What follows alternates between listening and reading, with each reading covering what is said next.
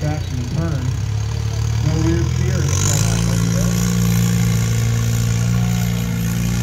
And running over to these little guys.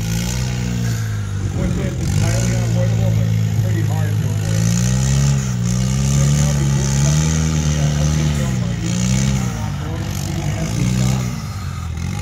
One of the competitors a long time in rock climbing in general. But we got the whole team back, started playing Hollow Rock Road. Great full service stop. Ryan Maxfield over on course 84 didn't do it.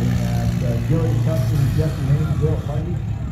Joey Custom's full service stop that Ryan worked at. My only gear guy that I would consider. Another great stop in the Salt Lake area.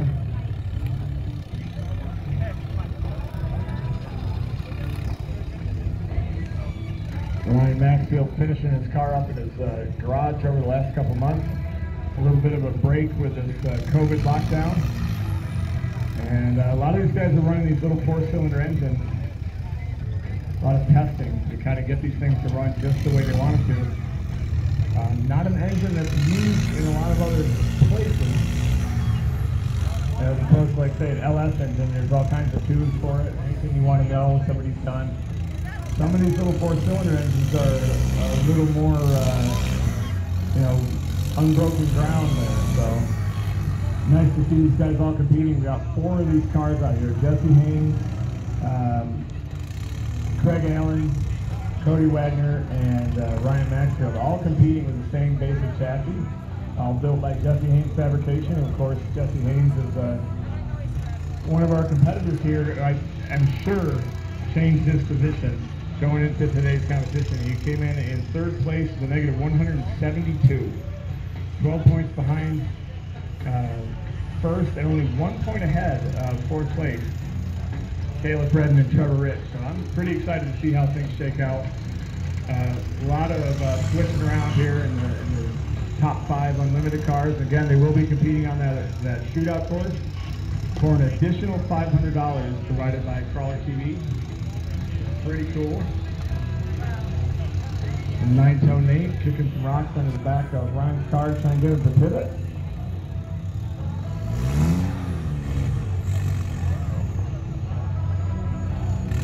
And Nick Melby heading down into the ravine. You gotta watch out for a huge boulder that's about to grab his front axle. But having a pretty good day so far right now. Watching Nick Melby stuffed into that crack off the jumbo shot behind us. That's trying to get lined up for that bonus line. Hopefully that TV show.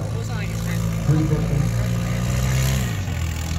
Everybody's having a good day out here. Seeing a lot of good driving. All just seeing for people making mistakes in the good one place. And that changes things, puts the pressure on. A lot of people get an opportunity there. They just decide to step up. And it's really hard to overcome making a mistake you didn't want to make like that, having a bad hop, whatever, it gets inside your head, and you got to fight against that, get yourself back in the game and focus. And it's a lot of fun watching these guys work their way through some of this stuff.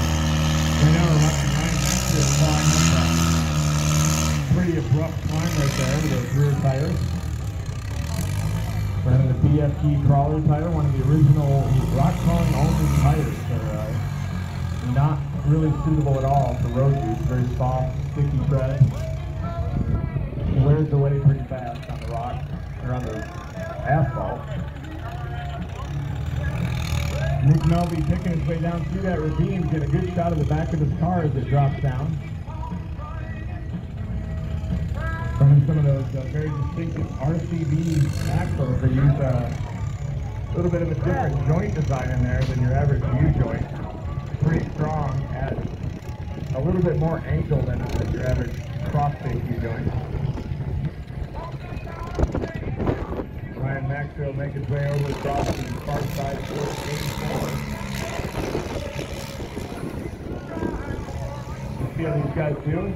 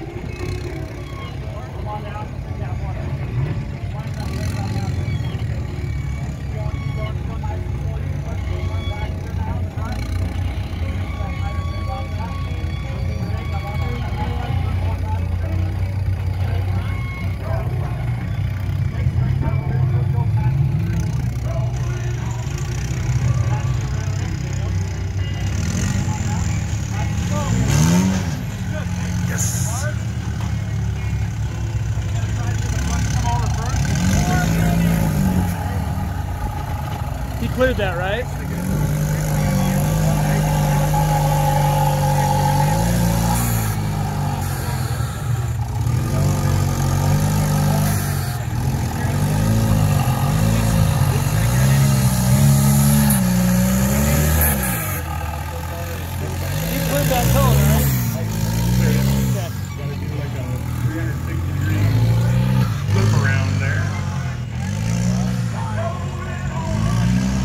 Tight quarters down at the bottom of course A3, but that rear steer making that possible. As Ryan Maxfield finishing up on course A4. Looks like a pretty clean run for these guys as they're getting through all these courses.